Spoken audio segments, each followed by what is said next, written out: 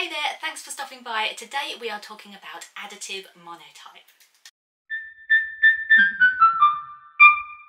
I've made some previous videos about some other monotype methods. If you're interested, there's reductive, there's trace monotype. I'll make sure to link them down below if you're interested. So what is additive monotype? Effectively, it's as if you are creating a painting but on a shiny surface and then taking a print from that painting. That's why it's called additive, because you are adding the ink that you want onto the plate and everything that is on that plate will get printed. You might then say, okay Gemma, so what is the point of that? Because I could just do a painting on a lovely canvas or in my sketchbook.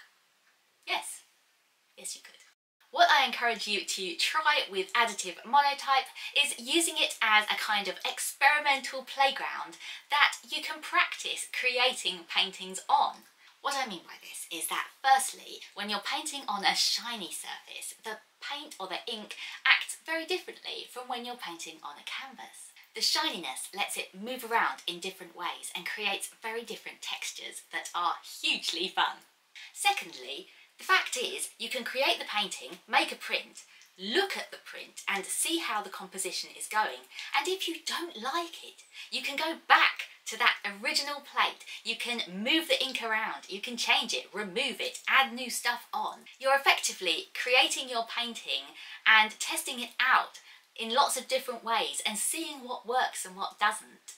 I don't know about you, but I think that's quite cool. Let me know if you agree down in the comments. If you're new here, thank you for taking a punt on this video. My name is Gemma, I'm an artist maker and I just like to learn new things, make lots of stuff and take you along on the journey with me. You can find me elsewhere on Skillshare, Instagram and at my website gemmathepen.com. With all that being said, let's get monoprinting. Grab some brushes that you can apply the ink with. Also have some plain paper to hand that you can print with. I'm using a piece of glass from an old photo frame for my shiny surface. Other options you can try are a piece of acrylic, some acetate taped down to your surface, a mirror, or the table that you have, as long as it's non-porous and easy to clean. The great thing about having a transparent surface is that it allows you to put things underneath. So I've just got a plain piece of paper here, and that will act just as a guide for where I'm going to put my ink so that I know it will fit on the paper that I'm going to use to print from. But you could also place other things underneath, such as a photograph or a sketch that you've already made, and use it as a guide to trace from. I'm using water-based inks because they're easy to clean, but you can also use oil-based inks, which will give you a longer time to be able to manipulate them without them drying out. You can even use acrylic paint to try this with, but you might want to put an extender medium into it just to keep the paints workable for that little bit longer. With this kind of printing at home, the drier the paints are on the plate, the lighter the prints are going to be. So it does encourage you to work quickly.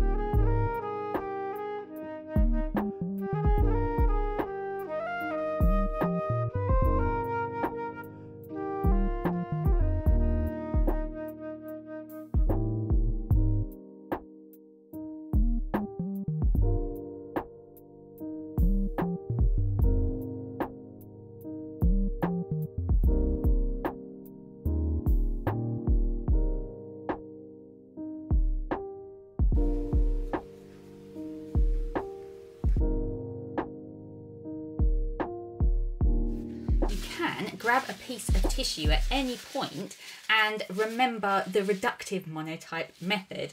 You can absolutely combine them in. So if you have paint on your plate here and you're not quite happy with how it's going, or you want to add perhaps some highlights somewhere, then you can always take ink off of the plate as well as putting it back on. So let's just have a go here. Perhaps if we wanted to have a bit of shine. I'm going to mess this up now. Whoops. Whoop. I've sort of messed that up slightly because I used quite a big piece of tissue there. See, it's working better up here. So we'll just fill some of that back in. And I can feel that it is starting to dry, some of the ink on here now.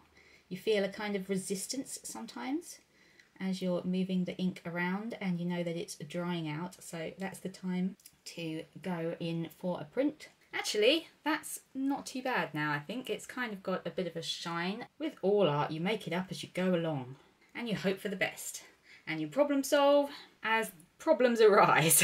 We're going to try and print that one now and just see what happens, because, ooh, let's just go for it.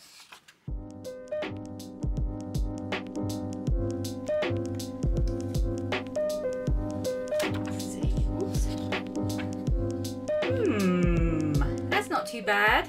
So sometimes you'll pull a print and at first sort of gut reaction, you look at it and you might go, okay, it didn't come out exactly the same as this. No, because we're not in a professional environment where we can replicate this. We haven't got the pressure to be able to press down on it and get all of those deep tones and retain this exact look. But the more that you look at your print, I don't know, the more I get pulled into it. I don't know about you. I think the blue really has a kind of different texture to the black, which is interesting.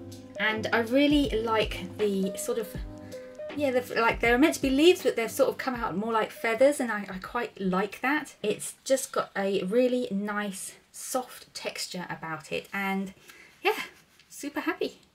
You can also at any point go in to get a ghost print. A ghost print is when you don't add anything extra to your plate after having taken a print. You just go straight in with another piece of paper and take a print of whatever is left on your plate. It usually comes out with a very faint impression of whatever your design is. Ooh, look at that. Well, that's quite nice.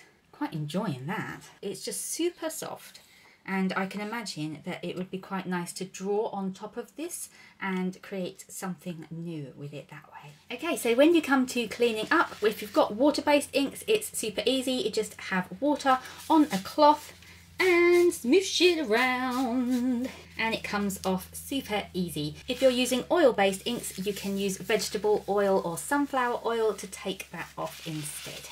So that was a very simple look at additive monotype. You can, of course, as you get more into printmaking, go further into using different types of paper, experimenting with different tools and brushes, making the paper damp instead of dry. There's lots of different things you can do to explore this further. But for now, this is the very basic way that you can make a print in an additive monotype way.